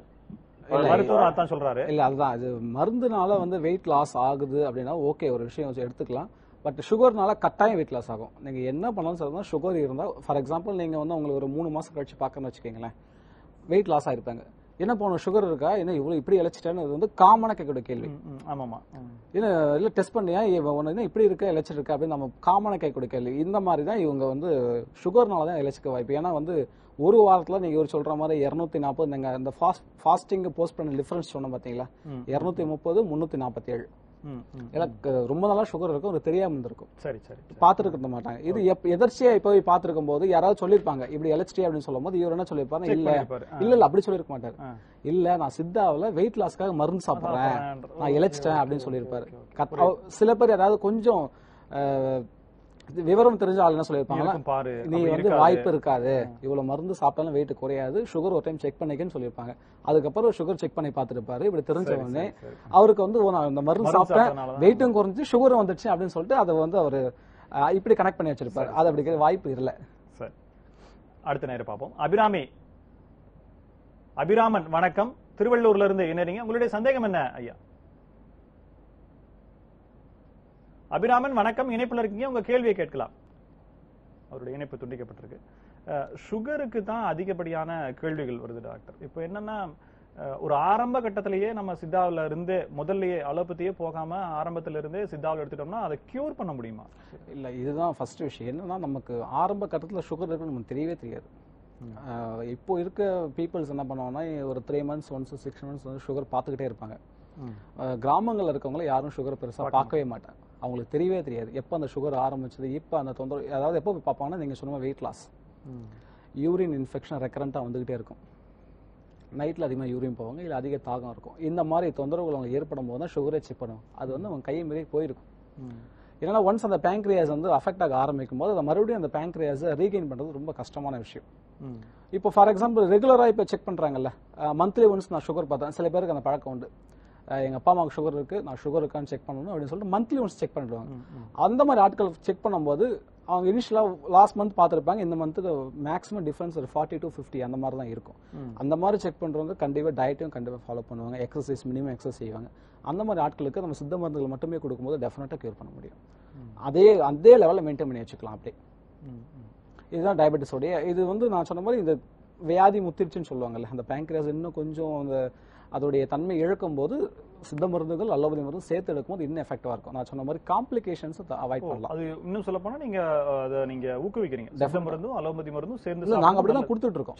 எங்க ஃபேமிலி மெம்பர்ஸ், எங்களுக்கு வர பேஷண்ட்ஸ் எல்லாருக்கும் அதான் கொடுக்குறோம். நீங்களே பரிந்துரை பண்ணுங்க. ஆமா, என்ன காரணம் அப்படின்னா காம்ப்ளிகேஷன்ஸ் அவாய்ட் பண்ணணும். சரி, ஃபார் எக்ஸாம்பிள் புண்ணு வருது, அந்த புண்ணு காயம் ஆறல, நீங்க சொல்ற மாதிரி எனக்கு கையெல்லாம் எனக்கு அப்படியே கையெல்லாம் எனக்கு புடுங்குற மாதிரி இருக்கு டாக்டர்னு சொல்லுவாங்க, அது நியூரோபதின்னு சொல்லுவாங்க. காலெல்லாம் எனக்கு எரிச்சலா இருக்கு, அந்த மாதிரியான தொந்தரவு இருக்கும்போது சித்த மருந்துகள் சேர்த்து கொடுக்கும்போது நல்ல ரிலீஃப் இருக்கும். நல்ல ரிலீஃப் இருக்கும். அடுத்த நேரம் பார்ப்போம். ஜெசிந்தா வணக்கம், திண்டுக்கல்ல இருந்து இணைறீங்க, உங்களுடைய சந்தேகம் என்ன ஜெசிந்தா? பையனுக்கு கை ரெண்டு உள்ளங்கையில என்னதா அரிப்பு, கை ரெண்டு பையனுக்கு அரிக்குதுங்களா? நல்ல அரிப்பு இருக்கு, கழுத்துல ஸ்கின் ப்ராப்ளம் இருக்கு. சரி, அப்புறம் அதே மாதிரி கமுக்கட்லயே இருக்குது. சரி, புண்ணு மாதிரி ஏதாவது வருதுங்களா? சொரிஞ்சா புண்ணு மாதிரி எல்லாம் வரலங்க. தண்ணி ஏதாவது வடியுதுங்களாமா? அந்த ஏதாவது குரண மாதிரி வந்து அது உடைஞ்சு தண்ணி வர்றது அந்த மாதிரி ஏதாவதுங்க? அந்த மாதிரி வரல, வெறும் அரிப்பு மட்டும் தான் இருக்கு. அரிப்பு ரொம்ப அரிச்சா புண்ணாகும். சரி, எவ்வளவு நாளா இருக்குங்க? சரி, நீங்க பரிந்துரை வழங்கலாம். சரிம்மா, மருத்துவர் விளக்கத்தை தர்றாரு, தொடர்ந்து நிகழ்ச்சியை பாருங்க. இது குழந்தைங்களுக்கு, சின்ன பசங்களுக்கு காமனா வரக்கூடிய ஸ்கேபிஸா கூட இருக்கலாம், மண்ணில் விளையாடுவாங்க, அதனால இருக்கிற ஒரு தொற்றா கூட இருக்க வாய்ப்பு இருக்கு. பொதுவாகவே ஸ்கின் டிசீஸ் இந்த மாதிரி எந்த ஸ்கின்னாலும் சரி, அது ஹேர் ஸ்கேல்பா இருந்தாலும் சரி தான், இந்த மாதிரி பாம்ஸ் சோல்ஸ் எங்க ஸ்கின் இஷ்யூஸ் வந்தாலும் உணவு கட்டுப்பாடு ரொம்ப முக்கியம். கரப்பான் பண்டங்கள் நாங்கள் சொல்லுவோம்.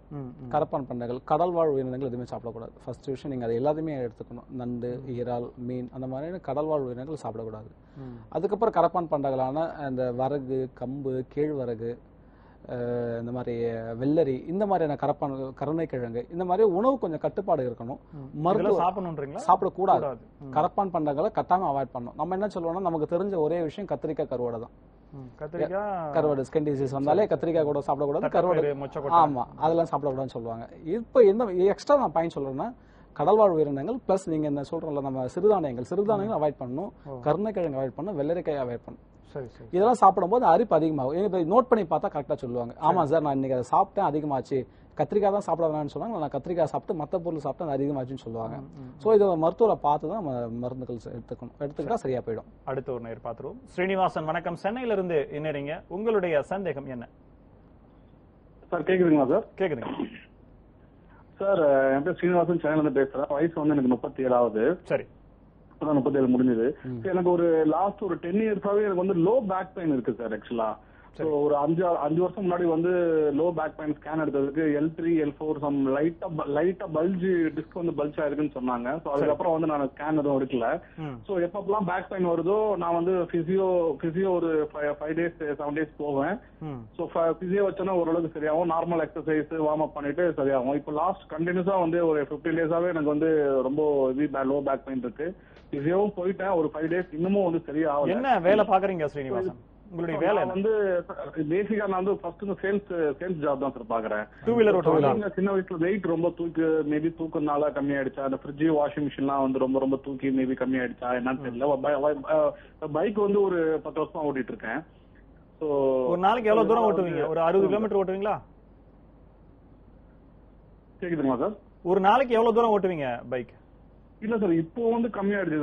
மேக்ஸிமம் 40-50 கிலோமீட்டர்ஸ் தான். சோ இது வந்து பைக்னால மேபி வந்ததான்றது டவுட் தான். ரொம்ப நான் அபோவ் 100 கிலோமீட்டர்ஸ் நான் ஓட்டினது இல்ல. பிலோ 60-70 தான் ஓட்டி இருக்கேன் ஃபர்ஸ்ட் ஸ்டார்டிங் ஸ்டேஜ். வேற இணை நோய்கள் அதுவும் இல்ல இல்லீங்களா? சுகர், பிபி, தைராய்டு போன்ற பிரச்சனை அதெல்லாம் எதுவுமே இல்ல. இந்த பிரச்சனை மட்டும் தான் ரொம்ப நாளாவே இருக்குது. சோ இது வந்து நிரந்தர தீர்வு இதுல காண முடியுமா? அப்படி இல்லனா வந்து ஸ்ரீனிவாசன் மருத்துவர்கிட்ட கேட்கலாம். கவனமா தொடர்ந்து நிகழ்ச்சியை பாருங்க, உங்களுக்கான தீர்வை மருத்துவர் வழங்குவார். நன்றி அழைத்ததற்கு. நிச்சயமா இவர் சொன்ன தொந்தரவு வந்து தீர்வு காண முடியும், நிரந்தர தீர்வு காண முடியும். எப்படின்னா வந்து மருந்துகள் எடுக்கணும், வர்ம மருத்துவம் செய்யணும். அதுக்கு அவர் ஆல்ரெடி சொல்லிட்டார், எனக்கு வந்து L3 L4 டிஸ்க் பல்ஜ்னு சொல்லிட்டார். சோ அந்த டிஸ்க் பல்ஜ் சரி பண்ணாம வலி சரியாகாது. நம்ம எத்தனை டைம் பிசியோ என்ன பண்ணோம்னா அங்க இருக்க மசில்ஸ் மட்டும் கொஞ்சம் ரிலாக்ஸ் பண்ணிடுவாங்க, அப்போதைக்கு வெளியே நம்ம என்ன பண்ணோம், டிஸ்க் பல்ஜ் அந்த டிஸ்க் வெளியே வந்த டிஸ்க் வந்து வீக்கத்தை குறைக்கணும். நான் சொன்ன மாதிரி இந்த L2 L3 சொன்னார், L3 L4 சொன்னார். அங்கன்னா வந்து நர்வ்ஸ்ல ஒன்றும் பெருசா இம்பாக்ட் இருக்காது, அதனால ஒரு பேக் பெயின் மட்டும் தான் இருக்கும். அது கீழே வந்தாலும் L4 L5 L5 S1 அந்த ரேஞ்சில் வந்தா அவர் பேக் பெயின் வந்து ஃபுல் பின்பக்கம் வரும், ரேடியேட்டே ஆயிருக்கும். அவருக்கு மேல மட்டும் இருக்காங்க, அந்த லெவல் மேல இருக்கு, இடுப்புக்கு மேல அவருக்கு பெயின் இருக்கு. இதுதான் சிம்பிள் விஷயம். வர்ம மருந்துகள் செய்யணும், அந்த டிஸ்க் பல்ஜ் சரியாக வலி குறையவே குறையாது. சித்த மருத்துவம் மற்றும் வர்மம் செய்யும் போது நிச்சயமாக நிரந்தர தீர்வு உண்டு. சரி, அடுத்த நேரம் பார்ப்போம் டாக்டர். விஷ்ணு வணக்கம், சென்னையில இருந்து இணைறீங்க, உங்களுடைய பிரச்சனை என்ன? அப்பா வந்து சுகர் இருக்கு சார். சரி, அதுக்கு டயட் டயட் எப்படி இருக்கணும்னு கேக்குறீங்களா? ஆமா, டயட் இருக்கணும். இப்ப டேப்லெட் வந்து சாப்பிடல, அவரு சாப்பிடுறது இல்ல. ஆமா, ஸ்ட்ரோக் பேஷண்ட், பிபி இருக்கு. சரி, இப்ப டேப்லெட் சாப்பிடலன்னா சுகர் கண்ட்ரோல் இருக்காதுங்களே, அது பிரச்சனையா வருமே? இல்ல, ஃபாஸ்டிங்ல வந்து 80 இருக்கு. சரி, சாப்பிட்டதுக்கு அப்புறம் வந்து 150 160 அந்த மாதிரி இருக்கு. என்ன வயசாகுது சார்? சரி, 60 63. இது நார்மல் தான் சார். நீங்க எது மருந்து எடுக்க வேண்டாம். உணவோடு நீங்க ஒன்றும் பெரிய ரெஸ்ட்ரிக்ஷன்ஸ் ஒன்றும் கொடுக்க வேண்டாம். அவர் ஸ்ட்ரோக் பேஷண்ட் சொல்றீங்க, அவர் பெட் ரிட்டனா இருக்காரா, நடக்கிறாரா? நடந்துட்டு இருக்காரு. ஸ்ட்ரோக் பேஷண்ட் ஆல்ரெடி வீக்கா இருப்பாரு. நீங்க அவருக்கு எந்த உணவு ரெஸ்ட்ரிக்ஷன்ஸ் கொடுக்க வேண்டாம். கிழங்கு வகையில் அவாய்ட் பண்ணுங்க, கடலை வகையில் அவாய்ட் பண்ணுங்க, மைதா அவாய்ட் பண்ணுங்க. இது மட்டும் போதும். அவருக்கு ஈஸியா செரிக்கிற மாதிரி சாப்பாடு கொடுங்க. நான் முன்னாடியே சொன்ன மாதிரி அரிசி வகையில் கொஞ்சம் மாத்துங்க. இயர்லி டின்னர் சாப்பிட சொல்லுங்க, லேட் டின்னர் வேணாம். ஒரு 7 o'clock முன்னாடி சாப்பிட சொல்லுங்க. செரிமான கோளாறு இல்லைனாலும் சுகரான தொந்தரவு அதிகம் ஆகாது. நன்றி விஷ்ணு அழைத்ததற்கு. அடுத்த நேரம் பார்ப்போம் டாக்டர். லக்ஷ்மி வணக்கம், கும்பகோணத்திலிருந்து இணைறீங்க, உங்களுடைய சந்தேகம் என்ன? சார் வணக்கம் சார், அம்மாவுக்கு கேட்கணும். அம்மாவுக்கு கேன்சர் சார், மார்பகத்துல இருக்கு அவங்களுக்கு. சரிம்மா. மார்பகத்துல இப்ப 3ஆம் ஸ்டேஜ் இருக்கிறதால அவங்களுக்கு இப்ப கல்லீரல் இருக்குன்னு சொல்லியிருக்காங்க. சரிம்மா. சார் அப்ப அம்மாவுக்கு வந்து ஹீமோ போட்டிருக்காங்க சார், 6 ஊசி போட்டிருக்காங்க. சரி. இப்ப மார்பகத்துல சுத்தமா கரைஞ்சிருச்சுன்னு சொல்லியிருக்காங்க, ஆனா கல்லீரல்ல இருக்குன்னு சொல்லியிருக்காங்க. சரி. இனிமே அவங்களுக்கு வயசு அதிகமா இருக்காது, ஹீமோ போட்டா அவங்களுக்கு உடம்பு தாங்காதுன்னு சொல்லியிருக்காங்க. சரி. இப்ப ஹீமோ நிப்பாட்டிட்டு இன்ஜெக்ஷன் டேப்லெட் கொடுத்துட்டு இருக்காங்க அவங்களுக்கு. சரிம்மா. பெட் ஸ்கேன் எடுத்தீங்களா? அத கல்லீரல். என்ன சார்? கல்லீரல் பெட் ஸ்கேன் மறுபடியும் எடுத்தீங்களா? இப்ப கீமோ முடிச்சதுக்கு அப்புறம் மறுபடியும் எடுத்தீங்களா? எடுத்தோம் சார், மார்பகத்துல சுத்தமா இல்லன்னு சொல்லிருக்காங்க. அது எடுத்து அது வந்த ரிசல்ட் தான் அது. ஆமா சார். சரிம்மா. சரி, நம்ம கேட்கலாம். கால மரமரப்பு இருக்குன்னு சொல்றாங்க. இப்ப சாப்பிட முடியல சரியா அப்படின்னு. சுகர் இருக்குங்களா? சுகர் இருக்கு சார் உங்களுக்கு. ஏன் முன்னாடியே பாத்துருக்கலாங்களா? 3வது ஸ்டேஜ் போற வரைக்கும் என்ன பண்ணீங்க? தெரியல சார், உங்களுக்கு தெரியாம இப்பதான் சார் கொண்டு காட்டணும் அம்மாவுக்கு. இப்ப எப்படி வலி இருந்ததுங்களா? அதுக்கப்புறம் போனீங்களா? ஆமா சார், வலிதான் மார்பா கொஞ்சம் வீங்கி பெருசா இருந்தது, அதனால கொண்டு காட்டணும் சார். சரி, இப்போ உங்க அம்மாவுடைய கூட பிறந்தவங்க, உங்க அம்மாவுடைய அம்மா, உங்க அம்மா கூட பிறந்தவங்க, இவங்க யாருக்காவது இது இந்த பிரச்சனை வந்திருக்குங்களா? அப்படில வேற யாருக்கும் இல்ல சார். சரிம்மா, நம்ம கேட்கலாம் மருத்துவர்கிட்ட இதற்கு சித்த மருத்துவத்துல என்ன தீர்வு காணலாம் அப்படின்றத. தொடர்ந்து நிகழ்ச்சியை பாருங்க லட்சுமி. நன்றி. சரிங்க சார், நன்றி சார். இது கேன்சர் நோயாளிகளை பொறுத்த வரைக்கும் நான் முன்னாடி சொன்ன மாதிரி மக்கள் இப்போ கொஞ்சம் அவேர் ஆகினா தான் நம்ம முடியும். ஏன்னா நமக்கான காரணங்கள் எதுவும் தெரியாது. முன்னாடி ஒரு காலத்தில் என்ன சொல்லிட்டு இருந்தாங்கன்னா, இந்த கேன்சர் வர்றதுக்கான காரணங்கள் இதுன்னு சொல்லிட்டு இருந்தாங்க. நீங்கள் வந்து ஒரு புகைப்பிடிக்கும் பழக்க உள்ளவரா உங்களுக்கு லங் கேன்சர் என்ன வரதுக்கு வாய்ப்பு இருக்குன்னு சொல்லுவாங்க. டீ டோட்டலர் கூட வருது, டீ டோட்டலருக்கு வருது, ஃபீமேல்ஸ்க்கு வருது. நீங்க வந்து எப்பவுமே நான்வெஜ் தான் சாப்பிடுவீங்க, அவுட் சைட் ஃபுட்ஸ் தான் சாப்பிட்டு இருப்பீங்க, ஜங்க் ஃபுட்ஸ் நிறைய உங்களுக்கு தான் கோலான் கேன்சர் வரும்னு அப்படின்னு சொல்லி அப்படி கிடையாது.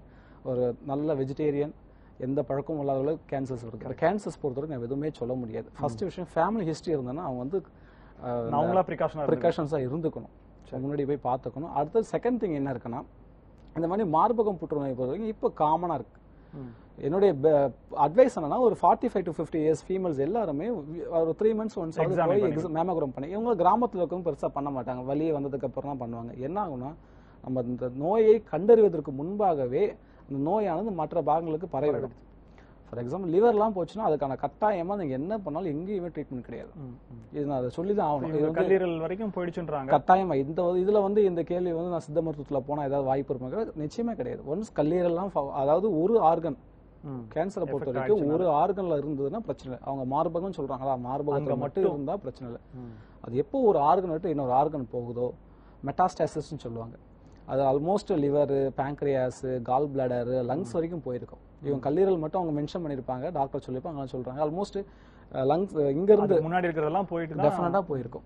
இது வந்து கடைசி ஸ்டேஜ் தான். இது நம்ம அவங்களுக்கு சொல்ல முடியாது, வேற வழியில் இன்ஃபார்ம் பண்ணி நம்ம அடுத்த நேரம் பார்ப்போம். டாக்டர் மோகன சுந்தரம் வணக்கம், தாராபுரத்துல இருந்து இணையறீங்க. உங்களுடைய சந்தேகம் என்ன மோகன சுந்தரம்? தோள்பட்ட வழியில எரிச்சலா இருக்கு.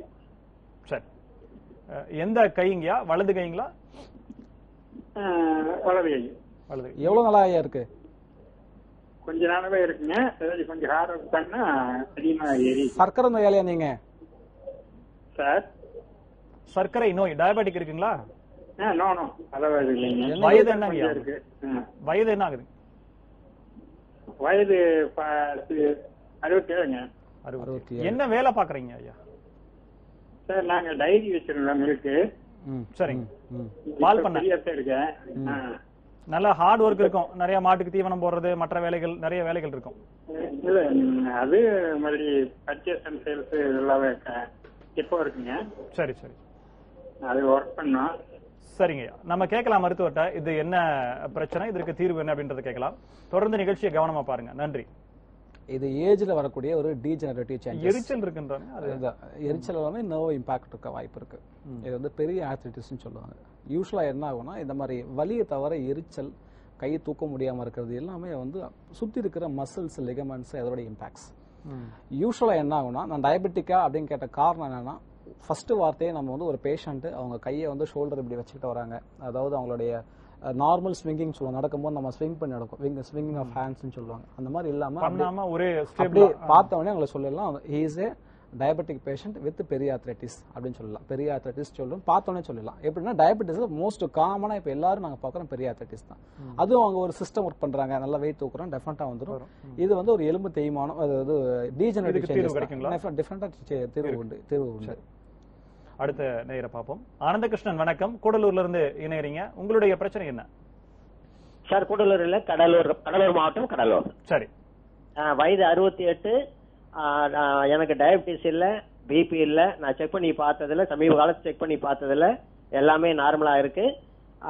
இப்போதைக்கு எனக்கு ஒரு போன வருடம் மார்ச் மாசம் வலது கை தோள் பட்டையில ஜாயிண்ட்ல லைட்டா இருந்தது.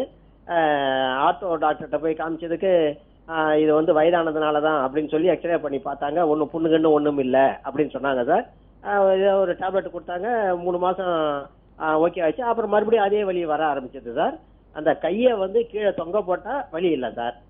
கையை அந்த ஏதாவது மேஜை மேல பெண்ட் பண்ணி வச்ச அடுத்த வினாடி அந்த தசையில ஜாயிண்ட்ல இருந்து கீழே வர தசைக்கு வலது கை தோள்பட்டையில வலி வருது சார். இதுக்கு தங்களுடைய தீர்வை நான் ரொம்ப எதிர்நோக்கிறேன் சார். நன்றிங்க சார். நன்றி. இதுக்கு பேர் தமிழ்ல கும்மிடுவாதம் சொல்லுவோம் சார். நாங்க இதுதான் நாங்க வந்து கும்மிடுவாதம்னா அவங்களால எந்த வேலையும் செய்யணும். ஃபார் எக்ஸாம்பிள் கும்மிடு நம்ம கையை தூக்கி தும்புறோம், அந்த மாதிரி அவங்களால செய்ய முடியாது. கை பின்பக்கம் கொண்டு போக முடியாது, தலையை செய்ய முடியாது. இது காமனா ஏஜ் ரிலேட்டட், நம்ம முன்னாடி சொன்ன மாதிரி டீஜெனரேட்டிவ் சேஞ்சஸ் தான். டெஃபினட்டா சித்தா மெடிசன்ஸ் இருக்கு. வர்ம மருந்துகள் கொடுக்கும்போது நீங்க சொன்னீங்கல்ல வலிகள் அப்பவே குறைய ஆரம்பிச்சோம். அதில் ஸ்ட்ராங்கா வர்மா கொடுத்தோம்னா அப்பவே வலி குறைய ஆரம்பிச்சு. மேல் பூச்சிகள் மருந்து, தைலங்கள், களிம்புகள், பற்றுகள் கொடுக்கும்போது உள்ளுக்கு மருந்து சாப்பிடும்போது இந்த டீஜெனரேட்டிவ் சேஞ்சஸ் மாற வாய்ப்பு இருக்கு மாறும். இந்த மாதிரியான மருந்துகள் எடுக்கும்போது நல்லா சரியாகும் சார். இந்த ஐடி துறையில வேலை செய்யறவங்களுக்கு நீண்ட நேரமா உட்காந்து பார்க்கணும், அந்த கழுத்தினுடைய பின்பக்கம் வலி ஏற்படுது, தோள்பட்ட வலியாகவும் அது கன்வெர்ட் ஆகுது. இவர்களுக்கு தீர்வு சித்த மருத்துவத்துல நிச்சயம் உண்டு. சிம்பிளா ஃபர்ஸ்ட் விஷயம் நான் சொல்றதுதான், கழுத்து வலின்னு ஒருத்தவங்களுக்கு இருந்தாலே அவங்களுக்கு டைஜஸ்டிவ் இஷ்யூஸ் இருக்க வாய்ப்பு இருக்கு.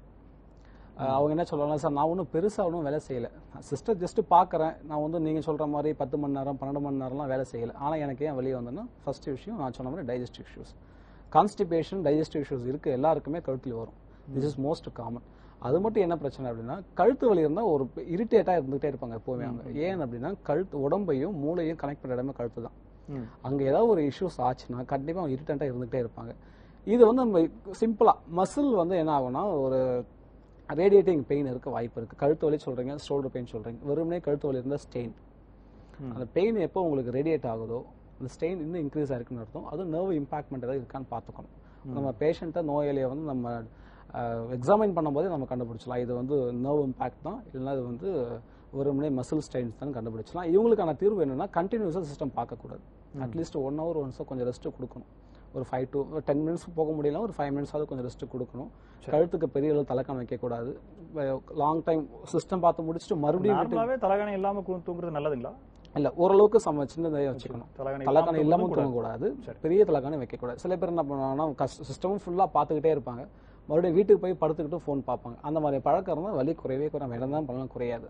படுக்கிறதுக்கு முன்னாடி அட்லீஸ்ட் 1 hour முன்னாடி ஃபோனை பார்க்கவே கூடாது. சரி, அடுத்த ஒரு நேரம் பார்த்துருவோம். லோகேஸ்வரி வணக்கம், ஸ்ரீபெரும்புதூர்ல இருந்து என்னறீங்க, உங்களுடைய பிரச்சனை என்னமா? சார் முதுகு வலி சார் எனக்கு. சரிங்கம்மா. அது வந்து அடிக்கடி வருது. நானும் டாக்டர் கிட்ட போனேன், அந்த நேரத்துக்கு வலிக்கு ஊசி போடுறாங்க. எலும்பு தேய்மானம் இருக்குன்னு சொல்லி எக்ஸ்ரே எல்லாம் எடுத்து பார்த்தாங்க, இன்னும் டெஸ்ட் எல்லாம் எடுத்தாங்க. அந்த நேரத்துக்கு தான் சார் கேக்குது, திரும்பவும் அந்த வலி 1 வாரம் தான் அந்த வலி கேக்குது, திரும்பவும் வலி வந்துடுது.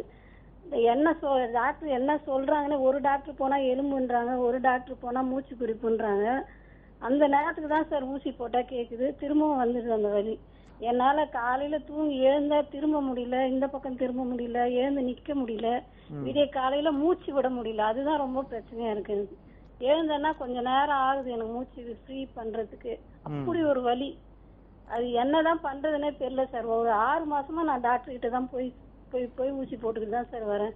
எதுவுமே எனக்கு தீர்வாவே தெரியல, என்ன பண்றதுன்னு தெரியல சார். அதனாலதான் உங்களுக்கு கால் பண்ணி. சரிம்மா, நம்ம மருத்துவர்கிட்ட கேட்கலாம் இது என்ன பிரச்சனை, இதற்கான தீர்வு என்னன்றது கேட்கலாம். தொடர்ந்து நிகழ்ச்சியை பாருங்க. நன்றி. நன்றி. இவங்க என்ன சொல்றாங்கன்னா, இவங்க கரெக்டா சொல்றாங்க, 6 மாசமும் வலி இருக்கு, டாக்டர்கிட்ட போறேன், ஊசி போடுறேன், சரியாகுது. இவங்க அடுத்த கட்டத்துக்கு மூவ் ஆகணும். டாக்டரை கேட்கணும், எக்ஸ்ரே எடுத்து பார்க்கணும், ஸ்கேன் எடுத்து பார்க்கணும். வலிக்கான இன்ஜெக்ஷன் போட்டா வலி சரியாகுது, அது அந்த நேரத்துக்கு மட்டும் தான் கேட்கும். என்ன ப்ராப்ளம் நம்ம தெரியாமலே ட்ரீட்மெண்ட் பண்ண அப்படிதான். வலி இருக்கா, ஃபர்ஸ்ட் ஒரு ஆர்த்தோ டாக்டர் பாருங்க, இல்ல பக்கத்துல இருக்க ஒரு சித்தா டாக்டர், வர்ம டாக்டர், உங்களை கம்ப்ளீட்டா எக்ஸாமின் பண்ணணும். என்ன இஷ்யூஸ் ஆகும்னா, நீங்க ஜென்ரல் டாக்டர்ஸ் பார்க்கும்போது அவங்க ஓபி பிஸியா இருப்பாங்க, உங்களை படுக்க வச்சு உங்க காலை தூக்குங்க, கால் தூக்கும் போது எந்த இடத்துல வலி இருக்கு, இங்க வலி இருந்தா உங்களுக்கு இந்த தொந்தரவு இருக்க வாய்ப்பு இருக்கு, இது எலும்பு தேய்மானமா, எல்லாம் உங்களுக்கு நரம்பு ஏதாவது டிஸ்க் பல்ஜா இருக்கு, அது நரம்பு ஏதாவது பாதிக்கப்பட்டிருப்பான்னு இந்த மாதிரி கேள்விகள் நீங்க ஜென்ரல் டாக்டர் போனா அவங்க கேட்க மாட்டாங்க. ஏன்னா அவங்களுக்கு பிஸியில உங்களுக்கு இன்ஜெக்ஷன் போட்டு வாங்க நெக்ஸ்ட் வாங்கன்னா சொல்லுவாங்க. நீங்க என்ன தகுந்த மருத்துவரை போய் பார்க்கணும். 6 மாசமா ஊசி போட்டு ஒரு யூஸ் இல்லாம நீங்க அது டாக்டரை மாத்திட்டு தகுந்த டாக்டரை பார்த்து அவங்க எக்ஸாமின் பண்ணணும். ஃபர்ஸ்ட் டாக்டர் எக்ஸாமின் பண்ணதுக்கு அப்புறம் ஓகே இந்த இஷ்யூஸ் இருக்கு அப்படி நோயாளிக்கு நோயை பற்றின புரிதலை ஃபர்ஸ்ட் சொன்னாதான் நோயாளி இதை புரிஞ்சுட்டு ஓகே இதுதான் பண்ணணும், ஓகே இது வந்து ட்ரீட் பண்ண முடியும், ட்ரீட் பண்ண முடியாது, எதுவாக இருந்தாலும் ஓகே இன்ஃபார்ம் பண்ணாதான் அதை சரி பண்ண முடியும். டாக்டரை மாத்திட்டு அவங்களை போயிட்டு பார்க்க சொல்லுங்க, ஆர்த்தோ டாக்டர் பார்க்க சொல்லுங்க, இல்லை பக்கத்தில் இருக்க வர்ம டாக்டரை பார்க்க சொல்லுங்க. சித்த மருத்துவத்துல இந்த நோய்க்கு மிகச்சிறப்பான மருந்து இருக்கு அப்படின்னா எந்தெந்த நோய்களை நீங்க சொல்லுங்க? நீங்க சொல்ற மாதிரி இப்ப நான் கழுத்து வலி, cervical disc bulge, lumbar disc bulge இது மருந்துகள் கொடுக்கலாம், பிளஸ் வருமங்களும் செய்யலாம். சைனசைட்டிஸ், வீசிங், ஆஸ்துமா இந்த மாதிரி நோய்கள், ஸ்கின் டிசீசஸ், ஜிஐ ட்ராக்ல வர இஷ்யூஸ், நீங்க சொல்ற மாதிரி அந்த amoebiasis, irritable Powell syndrome, gastritis, sir சாப்பிட்ட உடனே எனக்கு வந்து மேல் வயிறு வலி இருக்கு, சாப்பிட்ட உடனே வயிறு வந்து ஒரு பொறுமலா இருக்கு, வயிறு உப்பிட்டு இருக்கு, இந்த மாதிரி இஷ்யூஸ் எல்லாமே சொல்ல பெரும்பாலான நோய்களுக்கு சித்த மருத்துவர்கள் மருந்து வாங்கி பார்க்கலாம். அடுத்த ஒரு நேயர் தேவா, வணக்கம். ஆந்திராவில இருந்து இணைறீங்க, உங்களுடைய கேள்வி என்ன? ஐயா, ஒய்ஃபுக்கு சுகர் இருக்குது ஐயா. சரிங்க. அது ஒய்ஃபு கீழே படுத்தாக்கா மறுபடியும் நைட்ல படுத்தாங்கன்னா காலையில எழுந்துக்க முடியறது இல்ல. ரெண்டு தொடைங்கெல்லாம் இடுப்பு கீழே ரெண்டு அப்படியே இழுக்குதுங்க. சரி சரி. மாத்திரை பல இடத்துல சாப்பிட்டு சரியாகல அது. சரி. அதுதான் சித்த ஐயா பேசிட்டு. சுகர் கண்ட்ரோல் இருக்குங்களா? ஐயா, சுகர் கண்ட்ரோல் இருக்குங்களா? எவ்வளவு இருக்குங்க? சாப்பிடறதுக்கு முன்னாடி எவ்வளவு இருக்கு? கண்ட்ரோல் தான் இருக்குது ஐயா. சுகர் கண்ட்ரோல் இருக்குது. வெயிட் எவ்வளவு இருக்காங்க? வெயிட் வந்து 60 இருக்காங்க ஐயா. சரி சரி. வயதுங்க? வயது 45 ஐயா. சரி சரி. நம்ம கேட்கலாம் ஐயா மருத்துவர்கிட்ட. தொடர்ந்து நிகழ்ச்சியை பாருங்க தேவாயா. நன்றி அழைத்ததற்கு. இப்போ இந்த காலர்ஸ் கேட்டதுல இருந்து எனக்கு ஒரு புரிதல் கிடைச்சிருக்கு. என்ன புரிதல்னா, பெரும்பாலானவர்களுக்கு எல்லாருக்குமே நீங்க இப்போ பேசுறவங்க எல்லாருமே டிஸ்க் பல்ஜ் இருக்கிற வாய்ப்பு அதிகம். இவரு சொன்னார் வலி இருக்கு, வலி வந்து பின்பக்கம் தொடை வரைக்கும் வலி பரவுது. இவங்க என்ன பண்ணாங்கன்னா வலி இருக்கும்போது ஊசி போட்டு வந்துருவாங்க, அடுத்த கட்டத்துக்கு மூவ் பண்ணவே மாட்டாங்க. இது நம்ம டயக்னோசிஸ் கரெக்டா டயக்னோசிஸ் பண்ணாம ட்ரீட் பண்ணவே முடியாது. டயக்னோசிஸ் தான் ஃபர்ஸ்ட். நம்ம என்னதான் ட்ரீட்மெண்ட்டே பண்ணலாம், at least we should know the disease. Disease தெரிஞ்சா மட்டும் இதுதான் சிம்பிள். நான் முன்னாடி சொன்ன மாதிரி தான். நீங்க ஃபர்ஸ்ட் வலி இருக்கா, வலி ஒரு இடத்துல பரவுதா, ஏதோ ஒரு பிரச்சனை இருக்கு, ஒரு உங்களுக்கு எக்ஸ்ரேவோ ஒரு எம்ஆர்ஐ ஸ்கேனோ எதுவுமே வேண்டாம், டாக்டர் வந்து டயக்னோஸ் பண்ணிட்டு இதுதான் பிரச்சனை அப்படி மருந்து கொடுத்தா கூட போதும். வெறுமனே ஒரு நீங்க போறீங்க, நான் நிறைய இடத்துக்கு போறேன், ஊசி போடுறேன், மாத்திரை சாப்பிட்டோம்னா யூஸ்ஃபுல்லா இருக்காது. சரி சரி சரி. சித்த மருத்துவத்துல குணப்படுத்துறதுல கொஞ்சம் சிரமமான விஷயங்கள் அப்படின்னா எந்தெந்த விஷயங்களை சொல்லுங்க? இல்ல இப்ப நீங்க சொன்ன மாதிரி கேன்சர்ஸ் பொறுத்த வரைக்கும் கொஞ்சம் சவாலாவே இருக்கு. அதாவது என்னன்னா ஒரு ஆர்கன்ல இருந்தாலும் இப்போ கண் பல் பிரச்சனைகள்லாம் சித்த மருத்துவத்துக்கு கண்கள் நல்லாவே செய்யலாம். கண் நீங்க சொல்ல டயபெட்டிக்ல வரக்கூடிய ரெட்டினோபதின்னு சொல்லுவாங்க, அதை வந்து சித்த மருந்துகள் எடுக்கும்போது அதை வந்து வராம தள்ளிப்பட முடியும். ஹேர் பிளாக் ஆகிறதுக்கு எதனா மருந்துகள் இருக்கா சித்த மருத்துவத்துல? ஹேர் பிளாக் ஆகிற ரீசன்ஸ் பார்க்கணும். அது சில பேர் ஜெனட்டிக்காவே இருந்தால் அதை உதவும். மற்றபடி உங்களுக்கு மருந்துகள் நிறைய இருக்கும். கரிசாலை கற்பம்னு ஒரு மாத்திரை இருக்கு, அதை நீங்க கற்ப மருந்தாவே நீங்க கண்டினியூஸா எடுத்தாலும் ஹேர் பிளாக் ஆகும். ஹேர் ஃபால் நல்லாவே இருக்கும். ஸ்கின் டிசீஸ் நீங்க சொல்ற மாதிரி டேண்ட்ரஃப் அந்த மாதிரி விஷயம் சித்த மருத்துவம் நல்லா கை கொடுங்க சார். சரி, மிக்க நிறைய நன்றி. நிறைய கேள்விகள், இன்னும் சொல்ல போனா சித்த மருத்துவத்துல ஒரு பெரிய அகலமான பார்வையை முன் வச்சிங்க. நேர்களுடைய பல கேள்விகளுக்கும் தகுந்த விளக்கங்களையும் வழங்குங்க. நிகழ்ச்சியில் கலந்து கொண்டமைக்காக நியூஸ் ஜே சார்பாக நன்றி. நன்றி சார். நேர்களே, இத்துடன் மருத்துவம் கேள்விகள் 1000 நிறைவு பெறுகிறது. இணைந்திருங்கள் நியூஸ் ஜே உடன். நன்றி.